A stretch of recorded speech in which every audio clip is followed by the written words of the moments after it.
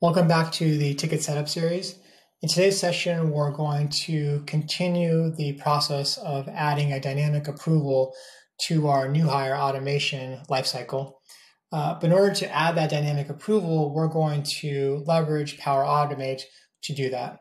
So what we'll do now is we'll move over to Power Automate. And to get to Power Automate, you'll just go to make.powerautomate.com. Now there is a whole section in the setup series that talks about how to set up Power Automate and get it ready for ticket integration, how to set up accounts and things of that nature.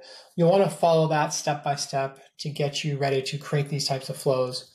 But once ready, you're able to now create a flow to, in this particular example, dynamically add an approval to that lifecycle based upon the employee's manager.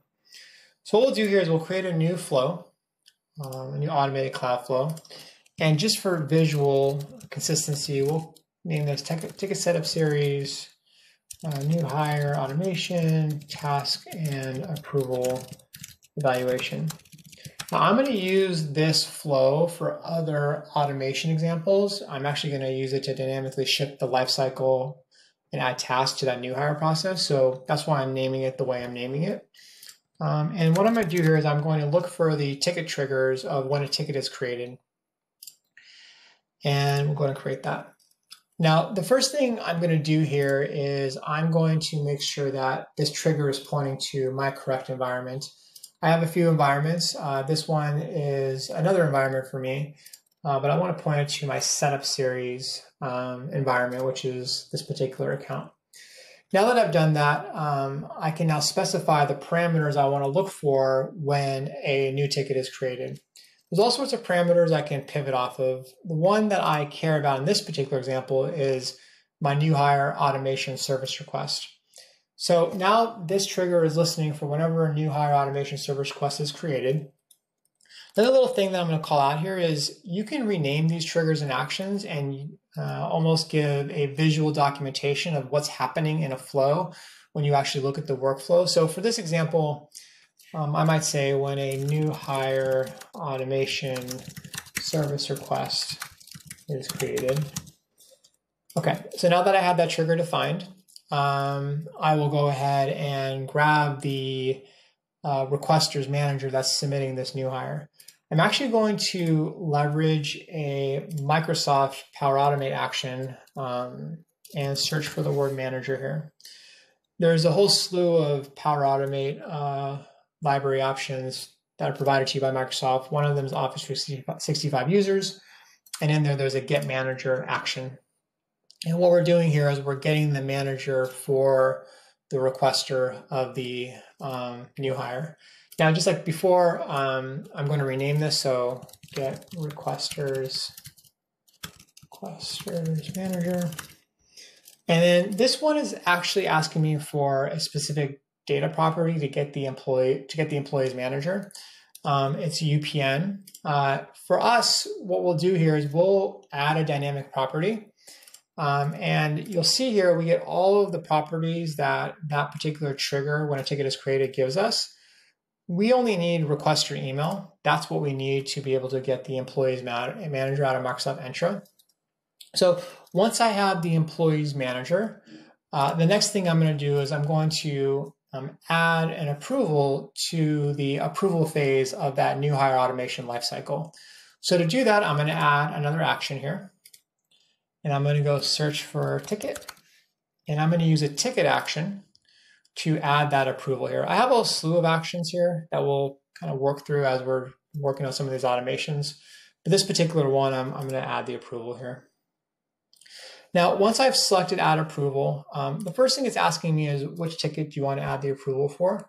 I want to add the ticket for this trigger up here. So what we'll do is we'll select a dynamic property and we will have to specify ticket ID. Now, I can go scroll and find that, or I can also just go search for that and grab that. Then I'm going to start filling out the approval itself. So the title of the approval, new hire approval, is fine. Actually, let's do approve new hire, because someone's going to get this as kind of a verb to go do it. And then for advanced parameters here, I get some options here. The first option, which is an important element of this, is specifying where you want this approval added. If I didn't choose anything, I would just add an approval to this ticket. But I would like to add the approval to the new hire automation, the phase approve new hire. And that's going to add this approval to that phase from the lifecycle we created in the previous section of this video. I'll come back to how to specify approvers in a moment. For additional details, please approve the new hire. I could also toggle whether I want everyone to approve this or no one to approve this. I'm going to leave that default off, but you have the option to do that here. Now, if I go back to approvers, a couple of things here. One, I can't specify manual email addresses, so one or many here. So if I want to just specify someone's email address, I could. But that's not what we're trying to do here. We're trying to dynamically interpret the requesters manager and then add that approval. So what we're going to do here actually is we're going to use a dynamic property here, and we're going to leverage the properties of the get requesters manager action. And when I go to see more here, the one that I need for this particular example is the UPN, user principal name. That's going to give me the email address for the requesters manager, and that's Tikit's way of looking up who the approver should be and then making the approver that person. So we're going to select that there, and then we're done. So just to kind of recap, we're looking for when a ticket is created, specifically for the new hire automation. We're then getting the requesters manager, and then we're going to add an approval to the lifecycle new hire automation, to the phase approve new hire, and we're going to use the office action to get the requesters manager and make that person the approver. I'll go ahead and save this out, and this is where we'll pause this particular video. In the next section, we'll actually initiate this new hire process and walk through how this actually works with dynamically adding this approval. Hope you enjoyed this section and looking forward to seeing you on the next one. Thanks.